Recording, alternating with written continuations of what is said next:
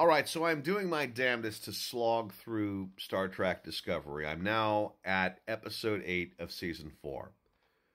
It has literally taken me weeks to get from episode 6 to episode 8 because I'll start watching and it's so boring and I'll just end up doing something else and then I'll go back to it. So it's been literally like 2 5-minute increments for me to carry on with this awful fucking program. But I want to qualify it with examples.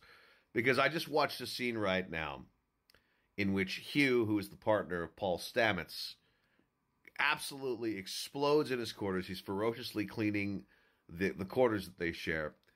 And it's completely forced, and it's totally artificial. And, I mean, they've got fucking cleaning robots on Discovery. So why would you need to clean shit and spot clean yourself? But the only reason this scene exists, and the poor guy who plays Hugh just is clearly directed badly to overact and say, "I'm just cleaning because I'm stressed," and I'm just like, what? This moment only exists for Paul Stamets to look good, and for him to assert authority, and for him to show that he's caring. And it's just such an artificial character relationship. An artificial character relationship of a gay couple who should be portrayed as three-dimensional. And it just comes across as so terribly stilted because you don't believe the motivations here.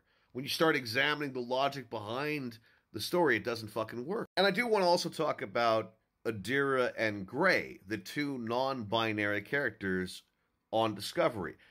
Like, I am very pro LGBTQIA inclusion, but these characters don't have anything to contribute other than completely fucking artificial exuberance and excitement. But they're just so stilted, and even though these actors are clearly bringing energy to these particular roles, we can't believe them, and if anything, it's more off-putting because they haven't thought about the motivations behind why these two are together. They haven't thought about like what longings that these two characters have, Adira and Gray. I mean, you know, you're dealing with a situation that is just so one-dimensional. I am so sick to death of people including LGBTQIA characters, which is great in fucking theory, but if they're not as real as cis hetero characters, then it's pointless. It's pointless. You know, I'm working on a script right now that involves a love story between a trans woman and a bisexual man. And I've really tried to get into the nitty-gritty of why these two characters are who they are. I show them in action. I reveal backstory.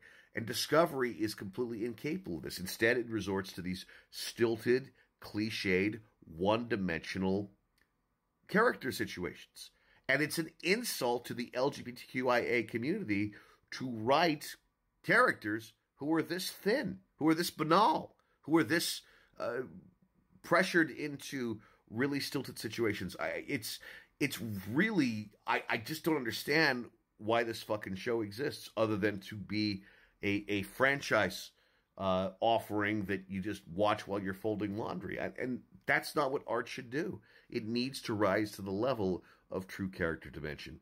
It is an insult to the very community you were trying to serve to present characters who are this fucking paper thin. You know, it really is fucking pissing me off.